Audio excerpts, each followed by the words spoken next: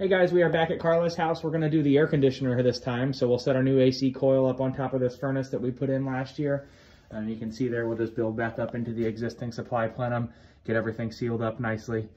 The refrigerant lines run across the ceiling to the outside right here. Actually that goes underneath probably a bit of crawl space and then goes to the outside. So we'll just flush and pressure test the refrigerant lines out and we'll get everything outside re-insulated.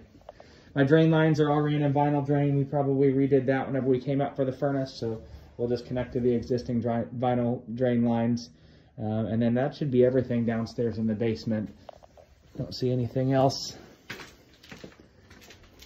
that stands out that we haven't already done with the furnace.